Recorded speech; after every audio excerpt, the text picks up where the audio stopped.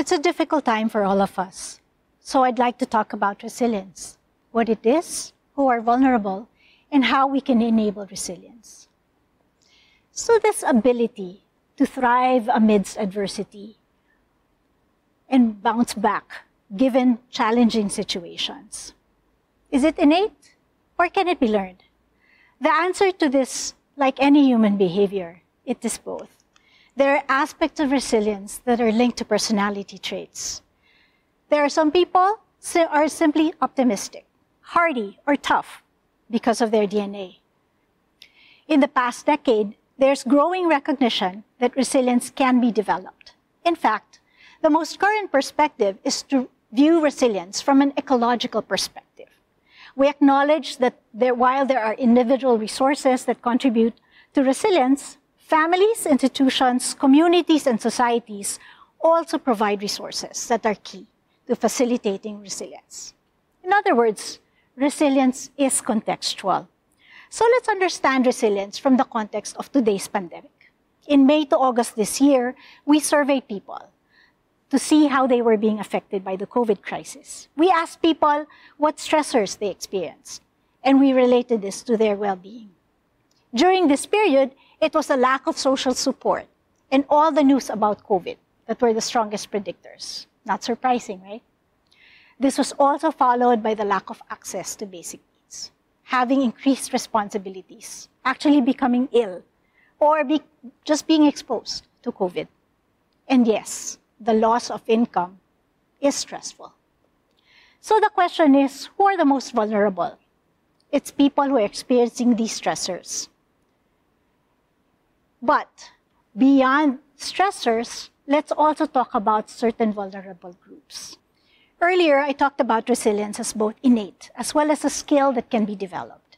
In our study, we measured resilience as a personality trait, but we also looked at what we call resilient skills, or ways that people positively adapt to crisis situations. We saw that the more resilient the personality is, the lower the stress, the lower the anxiety, the lower the depression, better the well-being. But beyond personality, what people actually did matter. For example, we found that people who accepted the situation, the reality of the situation, people who used meditation, people who used spiritual support, people who problem solved, these were the people who tended to be less stressed, less anxious, less depressed, and yes, reported better well-being. Surprisingly, we actually saw a positive relationship between seeking social support, distraction, and positive thinking. People who use this supposedly adaptive coping behaviors were actually more stressed, more anxious, more depressed. Of course, the study was not a causal study, so we can't really say that the behavior was causing the mental health outcomes. It's actually possible that people who are more stressed tended to use these behaviors. But it's also suggesting that some behaviors might be more helpful than others in this situation. Beyond the experience of stress and how we are coping with it, there are certain vulnerable populations. I'd like you to look at this data. What do you see? Our youth are the least okay. Those who are 16 to 25 appear to be the most stressed, anxious, and depressed. They also report the lowest levels of well-being and resilience. Why are our youth most vulnerable? There are many reasons, but I'd like to focus on 3. First, we go back to nature. Adolescence is a time of a lot of physical changes, a lot of emotions. So our teenagers are feeling a lot of things, but unfortunately, brains don't develop until mid-20s. So the ability to cope may be lagging. Another reason is lifestyle.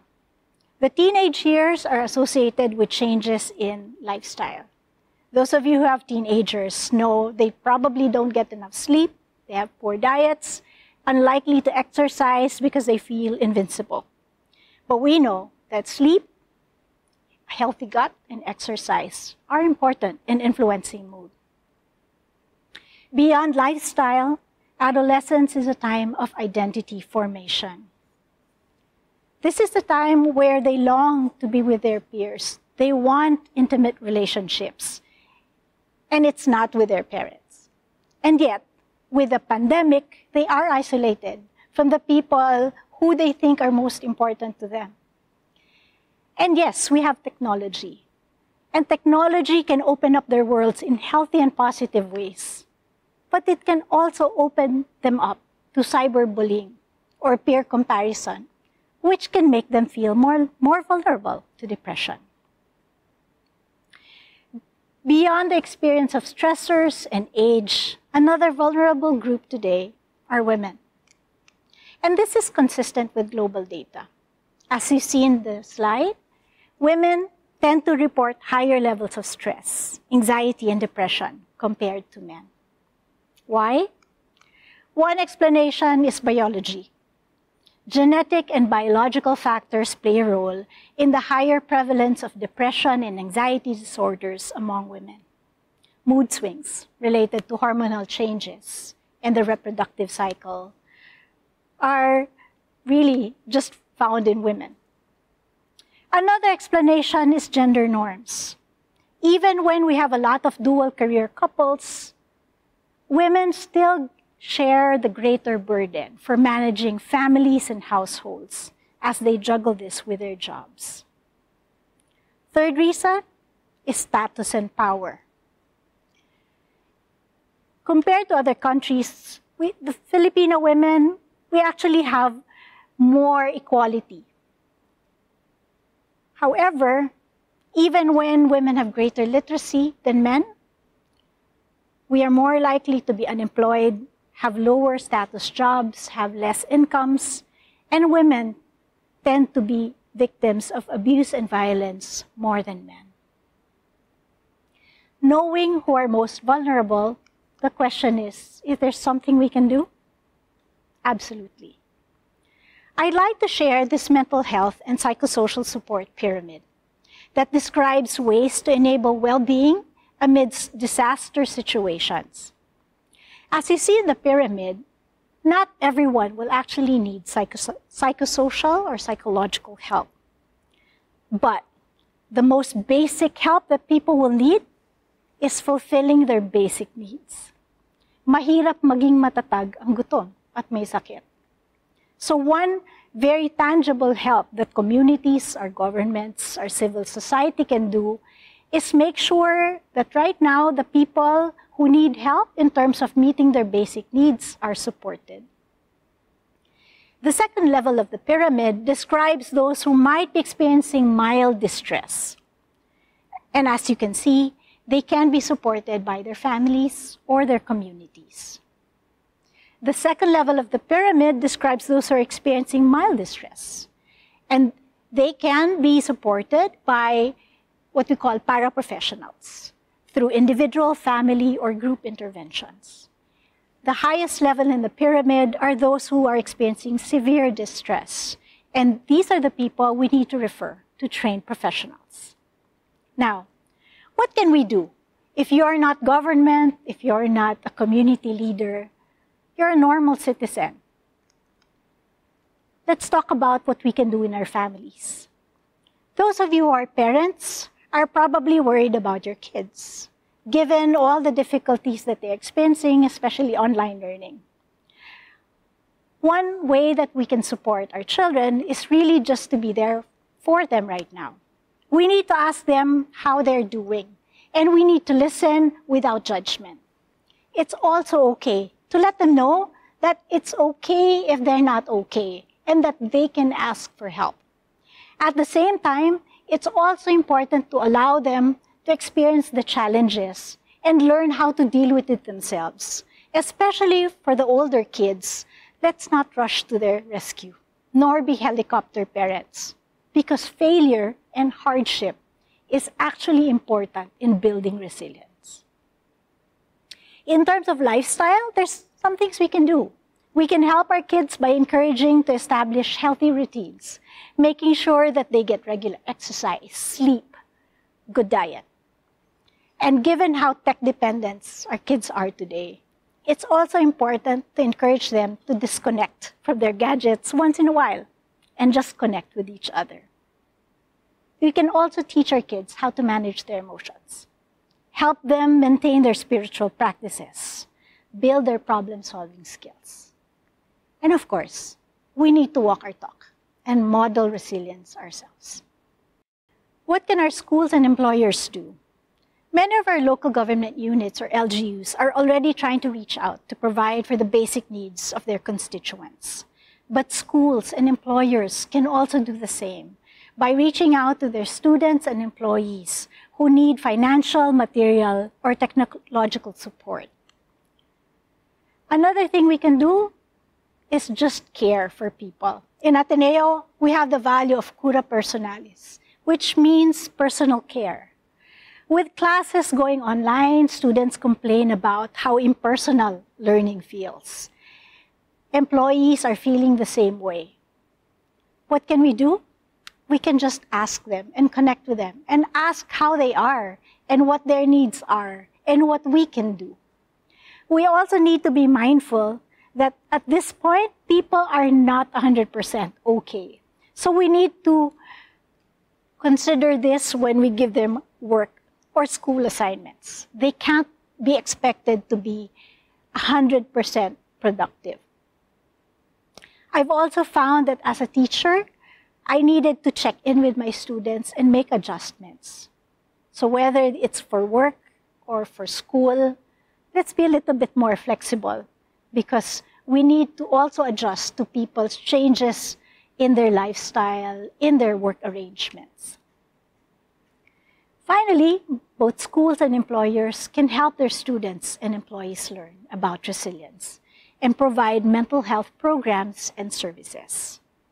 I'm also often asked, so where do we access this information on mental health services and programs? And I'd like to share with you a site that was created by the Psychological Association of the Philippines with support from the Ateneo de Manila University.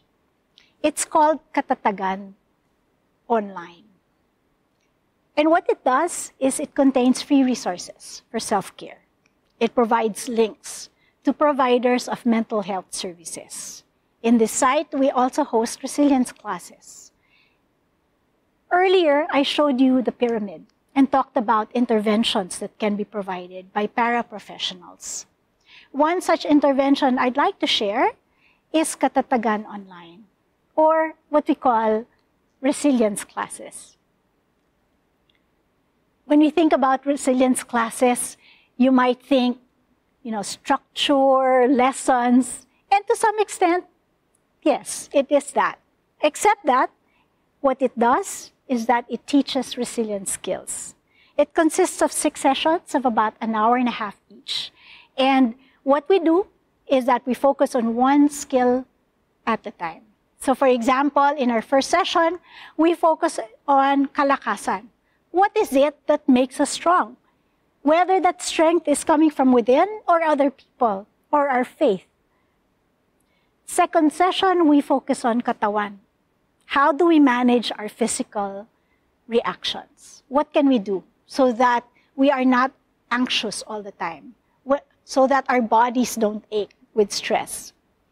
In the third module, we focus on kalooban. When we're stressed, we do a lot of what we call rumination. We think about negative thoughts over and over again. How do we stop that cycle? There are ways. Another session that we teach, or another skill that we teach, is kapaki-pakinabang gawain. Helpful activities. We try to keep ourselves busy, and that's good. But there are some activities that are more helpful than others. And then we also talk about problem solving. Sometimes, and what I've noticed is that a lot of Filipinos, we problematize things that we don't have control over or that are not our problems. And sometimes, the most important thing is to learn how to let go of certain things and which ones I actually can do something about. And that's what we try to teach.